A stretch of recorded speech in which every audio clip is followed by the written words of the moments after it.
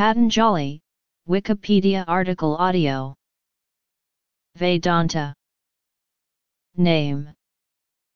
Life. Grammar tradition. Yoga tradition. Tamil Saivite legend. Works.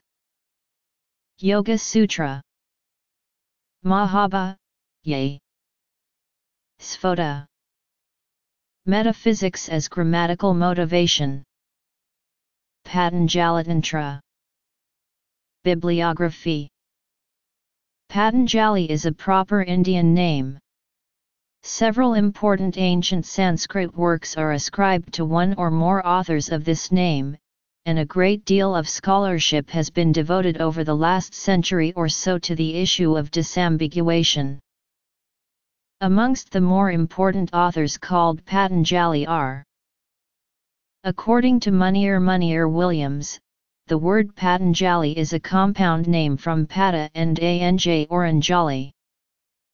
Louis Renou was among the many scholars who have suggested that the Patanjali who wrote on yoga was a different person than the Patanjali who wrote a commentary on Panini's grammar.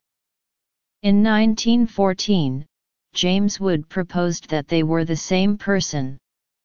In 1922, Surendranath Dasgupta presented a series of arguments to tentatively propose that the famed grammar text and the yoga text author may be identical. The view that these were likely two different authors is generally accepted, but some Western scholars consider them as a single entity. Some in the Indian tradition have held that one Patanjali wrote treatises on grammar, medicine, and yoga. This has been memorialized in a verse by Bhoja at the start of his commentary on the Yoga Sutras called Rajamartanda, and the following verse found in Shivarama's 18th century text.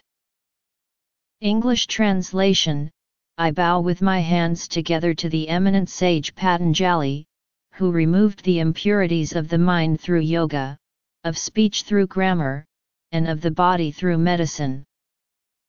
This tradition is discussed by Muhlenbeld, who traces this relatively late idea back to Bhoja, who was perhaps influenced by a verse by Bart Hari that speaks of an expert in yoga, medicine, and grammar who, however, is not named.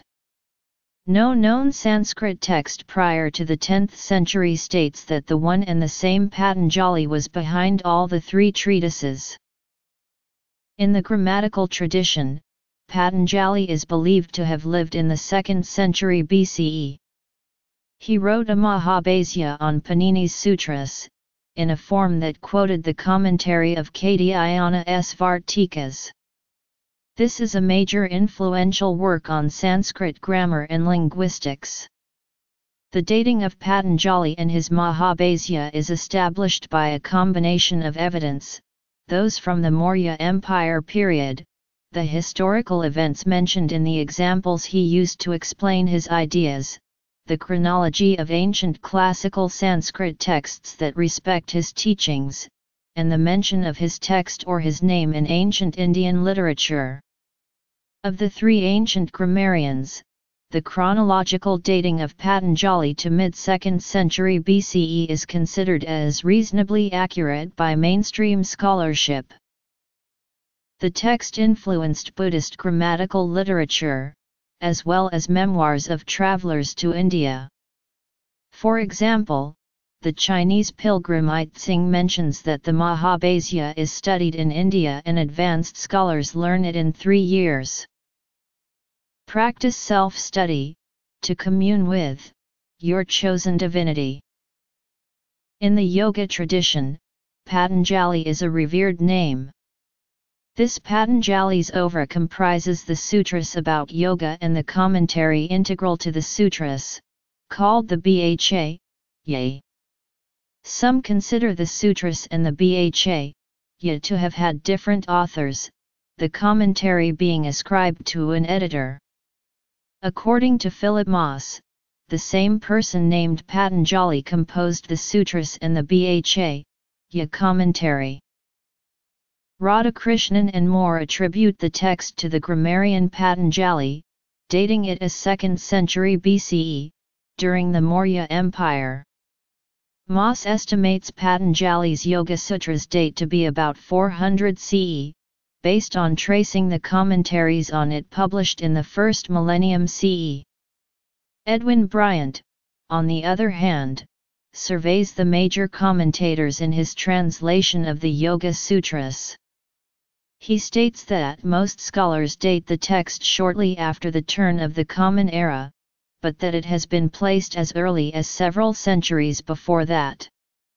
Bryant concludes that a number of scholars have dated the Yoga Sutras as late as the 4th or 5th century CE, but these arguments have all been challenged, and late chronology for this Patanjali and his text are problematic. Regarding his early years, a Tamil Saiva Siddhanta tradition from around 10th century AD holds that Patanjali learned yoga along with 7 other disciples from the great yogic guru Nandi Deva, as stated in Tirumular's Tirumandiram. Nandi Arul Petra Nadhr Nadanam, Nandhigal Nalvar Siva Yoga Mamuni, Mandruthazuda Patanjali Vyakramar, and Drivar Inodu Maramam. Translation. We sought the feet of the god who graced Nandikesvara, the 4 Nandis, Siva Yoga Muni, Patanjali, Vyakrapada, and I, we were these 8. Whether the 2 works, the Yoga Sutras and the Mahabharata, are by the same author has been the subject of considerable debate. The authorship of the 2 is first attributed to the same person in Bhojadava's Rajamartanda, a relatively late commentary on the Yoga Sutras, as well as several subsequent texts. As for the texts themselves, the Yoga Sutra 3.44 cites a sutra as that from Patanjali by name, but this line itself is not from the Mahabharata. This 10th century legend of single authorship is doubtful. The literary styles and contents of the Yoga Sutras and the Mahabharata are entirely different, and the only work on medicine attributed to Patanjali is lost. Sources of doubt include the lack of cross-references between the texts, and no mutual awareness of each other, unlike other cases of multiple works by Sanskrit authors. Also, some elements in the Yoga Sutras may date from as late as the 4th century AD, but such changes may be due to divergent authorship, or due to later additions which are not atypical in the oral tradition. Most scholars refer to both works as by Patanjali, without meaning that they are by the same author. In addition to the Mahabharata and Yoga Sutras, the 11th century commentary on Charaka by the Bengali scholar Kakrapa, Idata, and the 16th century text Patanjalikarita ascribes to Patanjali a medical text called the Karakapradisa, Sk. Ta, which is apparently a revision of the medical treatise by Karaka. While there is a short treatise on yoga in the medical work called the Karakasa, Hita, towards the end of the chapter called Sararasthana, it is notable for not bearing much resemblance to the Yoga Sutras, and in fact presents a form of eightfold yoga that is completely different from that laid out by Patanjali in the Yoga Sutras and the commentary Yoga Sutrabha. The Yoga Sutras of Patanjali are 196 Indian sutras on yoga. It was the most translated ancient Indian text in the medieval era, having been translated into about 40 Indian languages and 2 non-Indian languages, Old Javanese and Arabic. The text fell into obscurity for nearly 700 years from the 12th to 19th century, and made a comeback in late 19th century due to the efforts of Swami Vivekananda and others. It gained prominence again as a comeback classic in the 20th century. Before the 20th century, history indicates the Indian yoga scene was dominated by other yoga texts such as the Bhagavad Gita, Yoga Vasistha, and Yoga Yajnavalkya.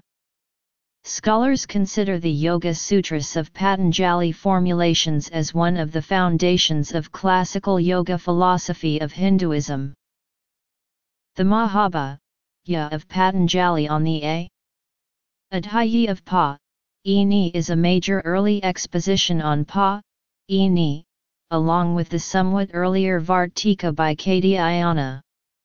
Patanjali relates to how words and meanings are associated. Patanjali claims Shabda Pramana that the evidentiary value of words is inherent in them, and not derived externally. The word-meaning association is natural.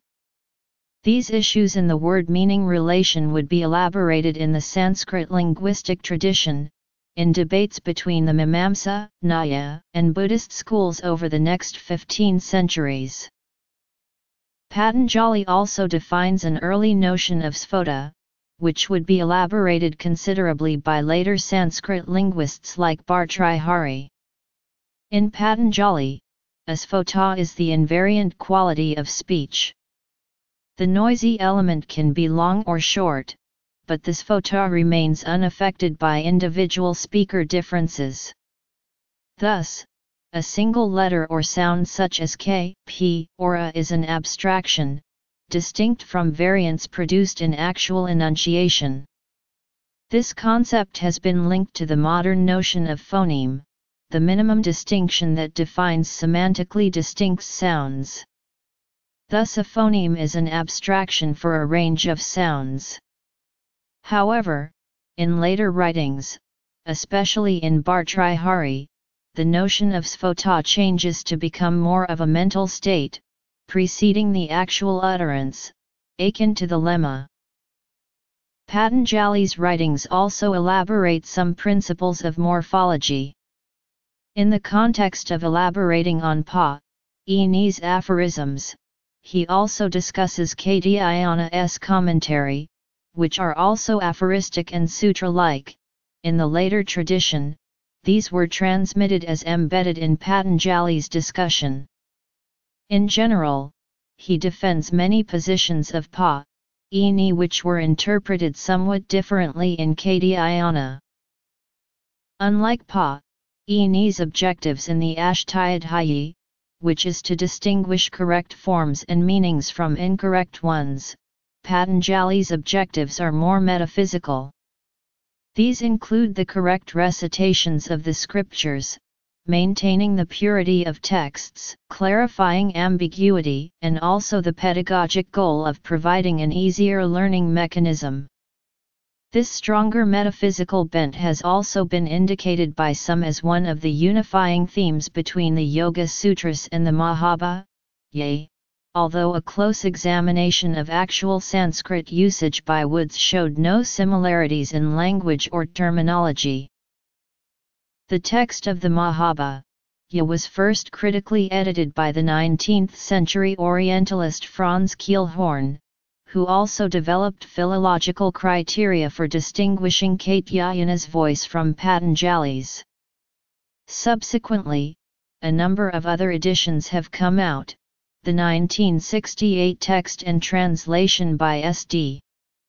Joshi and J.H.F. Rudbergen often being considered definitive. Regrettably, the latter work is incomplete. Patanjali also writes with a light touch. For example, his comment on the conflicts between the orthodox Brahminic groups versus the heterodox Anastika groups seems relevant for religious conflict even today. The hostility between these groups was like that between a mongoose and a snake. He also sheds light on contemporary events, commenting on the recent Greek incursion, and also on several tribes that lived in the northwest regions of the subcontinent. Patanjali is also the reputed author of a medical text called Patanjala, also called Patanjala or Patanjalitantra. This text is quoted in many yoga and health-related Indian texts. Patanjali is called a medical authority in a number of Sanskrit texts such as Yogaratnakara, Yogaratnasamukya, Padarthavihnana, Kakratata Bhasya. Some of these quotes are unique to Patanjali, but others are also found in major Hindu medical treatises such as Charaka Samhita and Sushruta Samhita. Advaita, Vishishtadvaita, Dvaita Vedanta, Vedabheda, Dvaitadvaita, Akintyabheda Abheda, Shuddhadvaita. The author of the Mahabharata, an ancient treatise on Sanskrit grammar and linguistics, based on the Adhyayi of Pa-Ni. This Patanjali's life is dated to mid-2nd century BCE by both Western and Indian scholars. This text was titled as a Bhāsya or commentary on Katyayana Panini's work by Patanjali, but is so revered in the Hindu traditions that it is widely known simply as Mahabhāsya or Great Commentary. So vigorous, well-reasoned and vast is his text, that this Patanjali has been the authority as the last grammarian of classical Sanskrit for 2000 years, with Panini and Katyayana preceding him.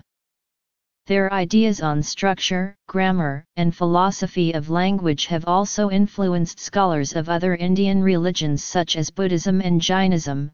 The compiler of the Yoga Sutras, a text on yoga theory and practice, and a notable scholar of Samkhya school of Hindu philosophy. He is variously estimated to have lived between 2nd century BCE to 4th century CE, with more scholars accepting dates between 2nd and 4th century CE. The Yoga Sutras is one of the most important texts in the Hindu tradition and the foundation of classical yoga. It is the Indian yoga text that was most translated in its medieval era into 40 Indian languages. Also, the third chapter is the basis for the TM Cities, the author of a medical text called Patanjalitantra. He is cited and this text is quoted in many medieval health sciences related texts, and Patanjali is called a medical authority in a number of Sanskrit texts such as Yogaratnakara, Yogaratnasamukya, and Padarthavignana. There is a fourth Hindu scholar also named Patanjali, who likely lived in 8th century CE and wrote a commentary on Charaka Samhita, and this text is called Karakavartika. According to some modern-era Indian scholars such as P.V. Sharma, the two medical scholars named Patanjali may be the same person, but completely different person than the Patanjali who wrote the Sanskrit grammar classic Mahabhāsya. Patanjali is one of the 18 Siddhars in the Tamil Siddha tradition. There is a fourth scholar also named Patanjali, who likely lived in 8th century CE and wrote a commentary on Charaka Samhita, and this text is called Karakavartika.